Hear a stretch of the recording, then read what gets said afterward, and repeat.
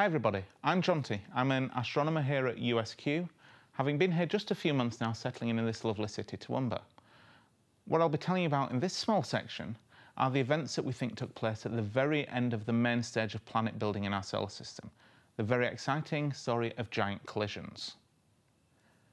Now, giant collisions are something which are a very recent event in terms of theory. They're not something we'd considered when talking about planet formation until the last 20 years or so. If you go back 100 years or 200 years, we were starting to come up with stories of how planets formed. And like many things, the idea originally was that it was a very gentle and quiescent process. Story runs almost parallel to ideas in geology. If you go back 100 years, the idea of plate tectonics was being developed. But very few geologists were willing to accept that the Earth could change. They thought the Earth was a serene and quiet place. It's very much the same when you talk about the formation of planets. It took a very long time for scientists to realise that the final parts of planet formation were violent, chaotic, and abrupt. Where I'll start with this story is this unusual object here. Look at this object. What does it look like? Think it's the moon. Afraid it's not. This is the smallest planet in our solar system, the planet Mercury. Almost everybody, the first time they see a close-up picture of Mercury, thinks it's the moon. It's very similar. It's an arid, airless, rocky world, pockmarked by impacts. But there are subtle differences. You don't see any of the mare, the seas, that you see on the face of the moon that faces the Earth. You instead just see this pockmarked, barren world. Now, Mercury's always been thought of as something of an oddity. So if you compare Mercury to the terrestrial planets, the rocky planets in our solar system, we see something very unusual. If you try to work out how the planets formed, where they're formed, try and work out how big they should be, you can see that Mercury is much smaller than Venus, the Earth, and Mars. Much smaller planet. If we look at what it's composed of, though, it's much denser, much heavier than we would expect it to be for that size. It's an unusual object. In fact, if you take the measurements of Mercury's mass and its size, it's the densest of the planets by quite a long distance. We now understand that the reason Mercury is so dense is because it's almost entirely composed of iron and nickel. If you take a step back and think about the Earth for a moment, what do we know about the Earth?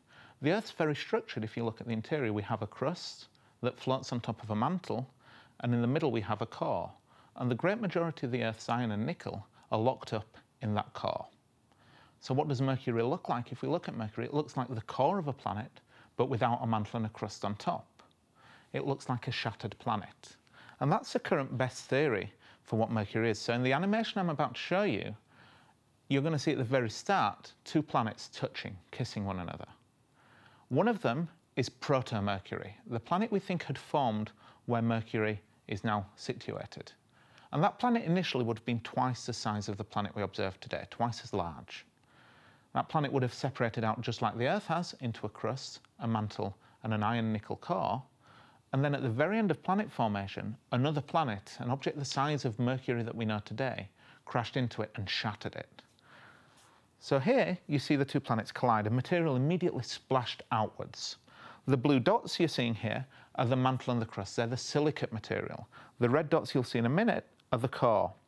What we've done here is taken away everything that was ejected never to return, and we're only showing you the things that will come back to form the planet at the end. All of the red is still bound, will collapse back inwards. But the blue has almost entirely been stripped. We've removed the mantle, we've removed the crust, and we've left behind this barren core, no atmosphere. Everything volatile that could make an atmosphere stripped away. Everything light that could make a crust and a mantle stripped away. So with Mercury, you have the victim of an interplanetary collision, a celestial hit and run. All you have left is a core frozen in space with a little bit of rubble on top. And this is our best story, our best explanation for why the unusual planet Mercury looks the way it does. Now, sounds a long shot, two planets colliding, but everywhere we look in our solar system, the more we study our solar system, the more we find evidence that planets have collided, not occasionally, but frequently at the very final stage of planet formation. Here is Mars, our closest, most Earth-like neighbour, at least at the current day. Smaller than the Earth, significantly smaller. It's about a third the size of our planet. but it has an atmosphere, it has ice caps, we see clouds in the atmosphere sometimes. We think even very occasionally you get liquid water on the surface of Mars. It's probably the most Earth-like planet in terms of climate at the current epoch.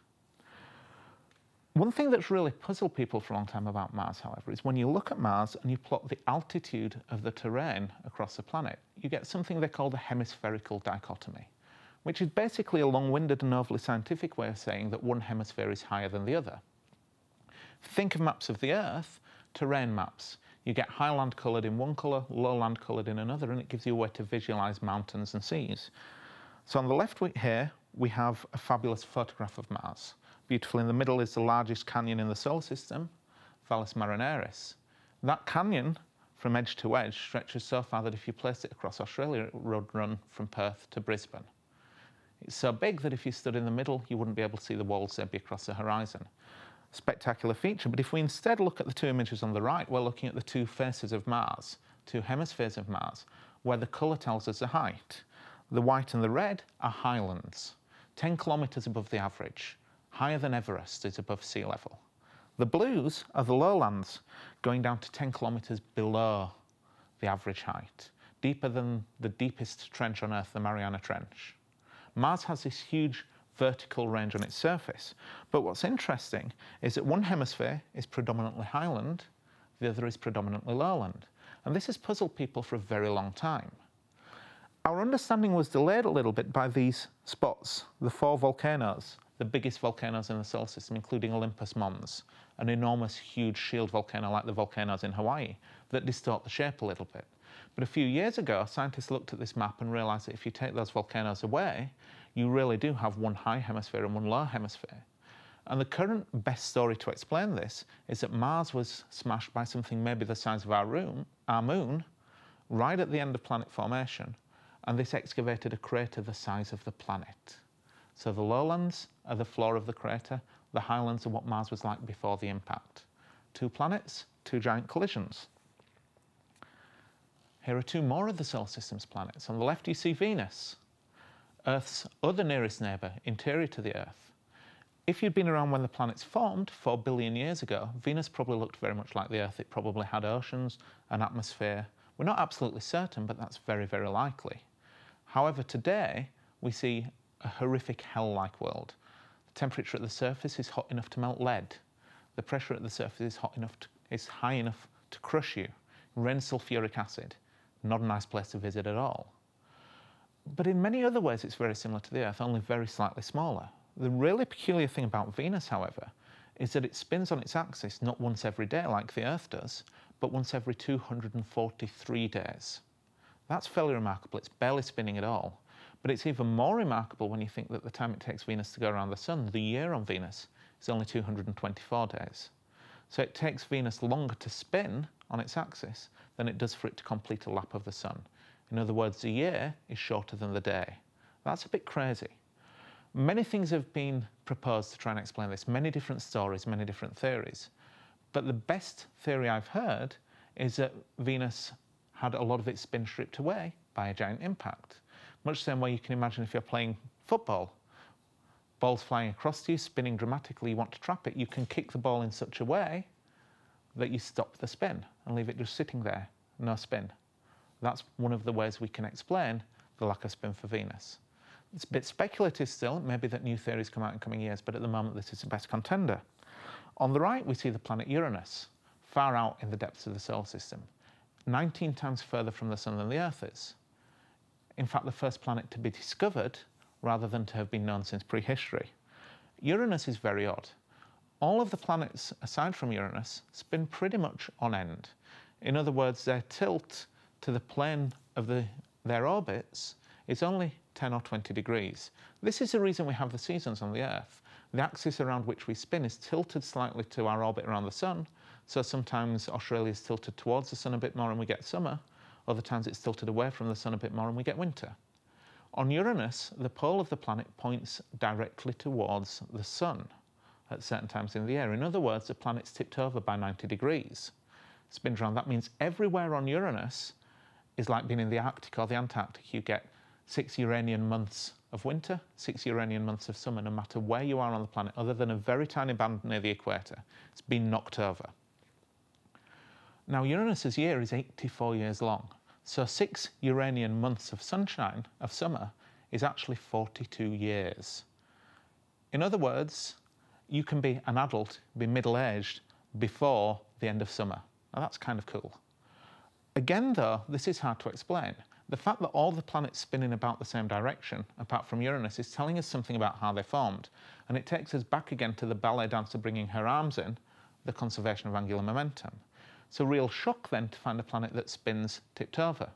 And the only way we can explain this, once again, is that at the end of Uranus's formation, at some point after it formed, a planet the size of the Earth hit Uranus, tipped it over. Because Uranus tipped over, all of Uranus's moons collided with each other, destroyed each other. The material from them reformed around the planet's new equator and formed into a new system of smaller satellites. All of Uranus's moons, orbit above Uranus's equator, turned face onto the Sun. Only explanation, a giant collision. But the poster boy, the single best example for this, is the double planet, the Earth and the Moon. If you look at all of the other planets and their moons, and add up the mass of all of the moons orbiting that planet, it is never more than 1/10,000th of the mass of the planet about which they orbit. Mars has 2 moons. They're both tiny lumps of rock about 10 kilometres across. Jupiter has 60 or 70 moons, but the biggest of them are only slightly bigger than our moon. Add them all together, they're only 1/10,000th the mass of Jupiter. The Earth's moon is 1/81st the mass of the Earth. It's an absolute oddity. It's very peculiar. So trying to explain how the moon formed is something that puzzles scientists for a very long time. In the end, the only way we can explain it is that when the Earth formed, it was comparable to the planet we see today, separated out into crust, mantle, and core. And then towards the end of that period, an object the size of Mars came along, smashed into the Earth. More gently than the collision that formed Mercury, so less material was flung away never to return, but once again stripping the mantle and the crust. The mantle and the crust material, a lot of it fell back to form the Earth as we see it today, but the remainder accumulated to form the moon. Now, this is really interesting because it explains one of the oddest things we know about the moon. The moon and the Earth must have formed together. They're moving together through space. We can find nowhere that the Earth could have captured the moon. So if they formed together, they should be made of the same things. But just like we said that Mercury is overly dense, was made of lots of metal, the moon is underdense. It lacks for iron and nickel, which is exactly what you would expect if the moon were made from material from the mantle and the crust of the Earth. All the iron and nickel is stuck in the core, the mantle is depleted, has too little iron and nickel. If you strip that off and form the moon, in this giant collision, you get something next to the Earth, similar chemical setup, same amount of oxygen, same amount of carbon, same amount of phosphorus, but depleted in the heavy elements, the ions, the nickels, because they were locked up in the core of the Earth. You form a very big moon very near the Earth, and then the tidal interaction, the thing that causes the tides to rise and fall every day between the Earth and the moon, gradually causes the moon to drift away from the Earth over the 4 billion years since this huge collision happened, leaving us with the satellite, the double planet that we see today. And you can see just as this movie comes to an end, only 14 hours after the collision, we already have the proto-moon taking shape from the debris shattered off the Earth, and the Earth already looking a fairly cohesive blob once again. Now, there are more recent models of this. People are still looking into the story. There are still arguments about the exact nature of the collision, but this is one of our most strongly held theories, one of our most strongly supported theories in a general sense, that the Earth's moon can only have been formed by a giant collision. So that's the story of the final stage of planet formation, the time when things were truly violent, the times when planets were getting shattered, knocked over, stripped of their volatile material. We've left the rubble that is the planet Mercury, the leftover core of a once bigger planet. We've left the planet-sized crater, which explains why Mars has highlands and lowlands. We've got the removal of Venus' spin, we've got the tilt of Uranus, and we've got the formation of the Earth's moon, without which some people argue we wouldn't be here today to have this conversation. A lot of people argue that without the moon, life on Earth would not have been possible. So these giant collisions played a very important part in shaping the solar system that we observe today. But that process of collisional depletion, that process of the removal of the debris from our solar system, didn't stop with the end of the era of the giant collisions, but has continued to the very day, to the very current moment.